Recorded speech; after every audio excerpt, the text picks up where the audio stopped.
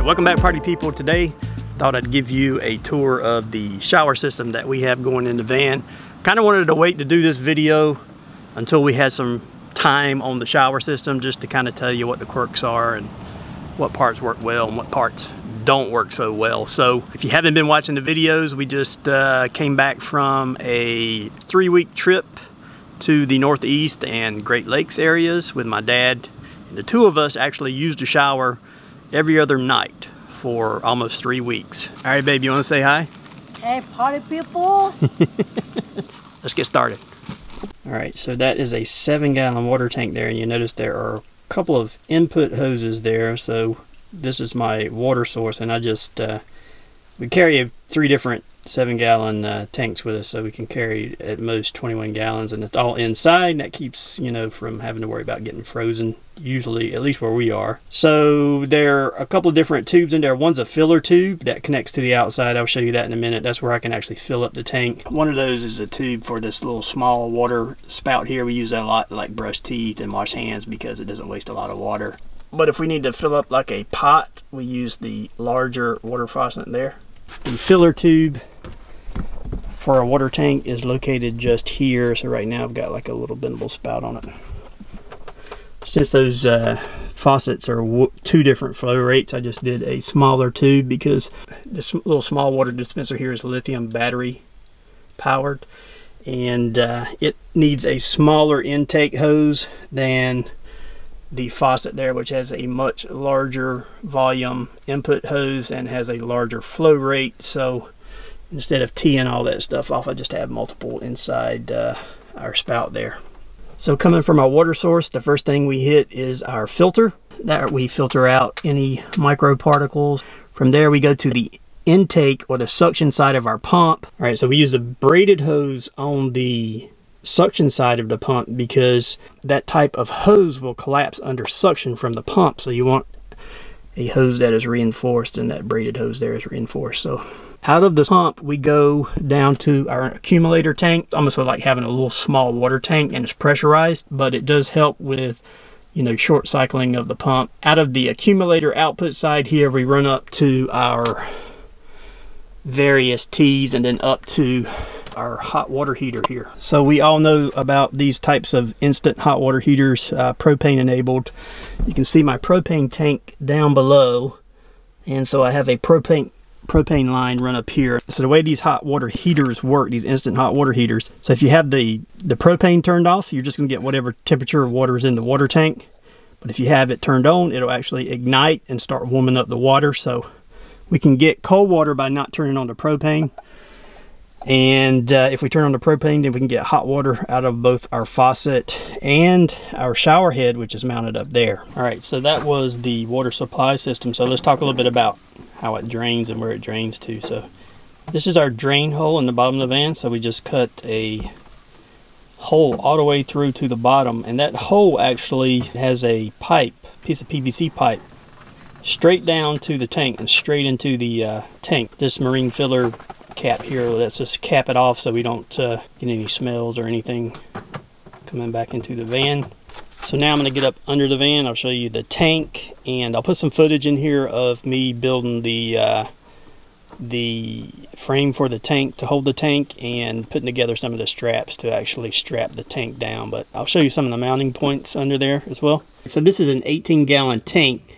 It's actually an 18-gallon freshwater tank. So you can see here I use this strapping from like a local hardware store, and I've got one that goes lengthwise across the tank, all the way lengthwise of the tank. I've got one that goes across the corner here. You can see this one.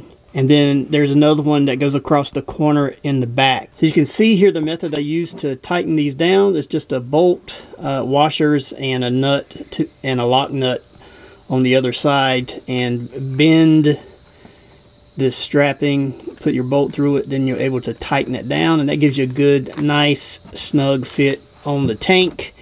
and allows you to tighten it up later on if you need to. I put some inner tube, bicycle inner tube, and then some tape around the inner tube to reduce the vibration of the metal strapping against the aluminum frame that holds this tank up to the van. Alright, you can see there is the far corner strap. You can see the bolt that I used, and that is a pre-threaded hole already. Those are some of the other bolts as well, and those are already pre-threaded as well. As a matter of fact, that is where my step sides actually connect, so those straps are connected in the same spot. There you can see the far corner and the padding I have. There's another bolt hole for the strap that's on the frame rail there that's already pre-threaded as well. So on this particular strap, you can see there's enough access room where you can insert a bolt through a hole and put a nut and washer on the bolt. So most of the holes were already pre-threaded holes I used, and this particular one on the front end here was a bolt and nut. Alright, this is just a view of the end of the tank here. You can see the inlets. You can see that I have a half-inch drain, have a 1 1/4 inch inlet that I'm not using at the top since I drilled a hole directly in the top of the tank. You can see some insulation I put on top there, some closed cell insulation just to keep the vibration down, and you can also see some of the heat shield that I've put on the side of the tank there as well. But that other 1/2 inch on the top there is this other 1/2 inch tube here is actually the vent, and that runs just over the rear wheel well. Here's another view using my remote control car with camera and light mounted, so maybe this will give you a different perspective.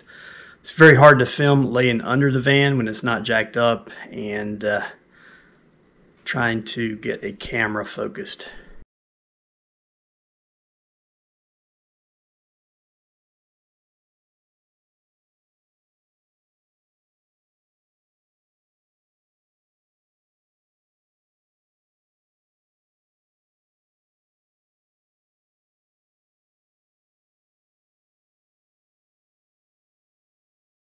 Alright, from the top perspective, that tank sits between the frame rail, which is just about here, and the exhaust, which is just over there. So this tank is sandwiched underneath in between the frame rail and the exhaust, and the hole exists more toward the front than toward the rear, because this, I'll show you why we put the hole here. We don't have a lot of options if we're putting the tank here because of where our sink is and where our rails are for our third seat.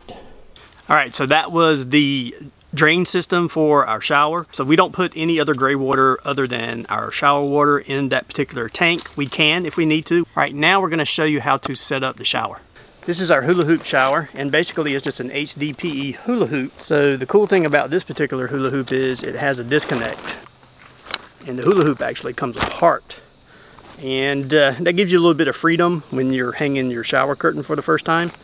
And then also you can size the hula hoop to whatever size shower that you want as well. And we have some cable ties, and the cable ties are holding a plastic curtain and a regular shower curtain, and we offset those in the inside so water won't leak out of the hula hoop shower. The other thing is we have some of these quick connects right here that are installed on the hula hoop. There's 3 of these, and they connect to the ceiling of the van up there. So it's real easy to just connect this to the ceiling of the van, drop your shower curtain down, and you're ready to go. Alright, so there you can see the quick connects. There's one here, there's one there, and there's one on the side there. Get 1 in, 2 in. Alright, so that's our hula hoop shower, and it is really sturdy there. Alright, and that's what the hula hoop shower looks like hanging down. So I'll tell you why we have it tied like that in a minute. But so that's step 1. Put the shower curtain up, attach it to the roof of the van using those quick connects. Step 2 is we want to get our little doggy pool out and put our drain pipe down into our gray water tank. Alright, and this is our doggy pool, and it just kind of folds up into a little small doggy pool, and We put a drain in it. We found somebody on the web that had done similar and sealed it up with some black Sikaflex there. You can see that. But so far, no leaks. Pool's held up to a little bit of abuse. It does have another drain here, but we never use it. This one, we're gonna put the hole in here. It's a drain hole, and we're gonna put it up here, nice and flat. And we're gonna put in here the curtain inside, and then we're gonna make sure it's double tight. So we're gonna untie this. All right, so there is the shampoo cloth and soap holder, and it's just affixed to the hula hoop just like the curtain is with some cable ties. All right, so remember earlier I was telling you about the water fill inlet there. So that's important. If you have one of these instant hot water heaters, they're not really instant hot. So in the winter time, you want to be able to run some water through it to get it heated up first before you aim it at yourself. And you don't want to waste that water because it's good water. So I just feed it back into the water tank system. So I actually use one of these beer bong funnels with a tube on it, and I have a quick connect that fits my particular system. Put that on there like that. Instead of wasting water, we just feed it back in the system. And you can see the temperature over there. See how it's like at 80, 82 right now. 93, 95. So basically just feeding some water back into the system there just to get some hot water into the hose. And then once you got the hot water in there, you're good to go. You don't need to do that unless, you know, it's like winter time or whatever. I'll be right back.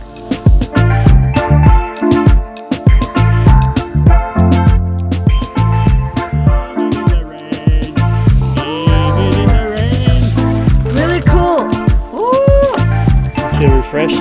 I got the refresh. Woo-hoo. Your time.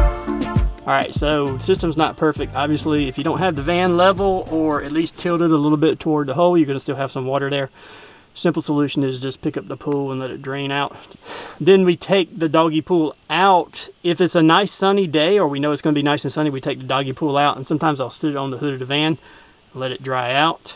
If not, we keep the doggy pool here, and I'll show you how we stow the curtains in order to let the doggy pool dry and the bottom of the curtains dry, and so they don't get mildew or mold on them. So we use one of those flexible ties, and we tie the bottom up. So we kind of make a ball, and then just let the ends of the curtains hang like that. And they drip dry like that, and they'll drip into the pool. Because it's not perfect, it's not all going to drain out because the drain is a little bit higher than the bottom of the pool.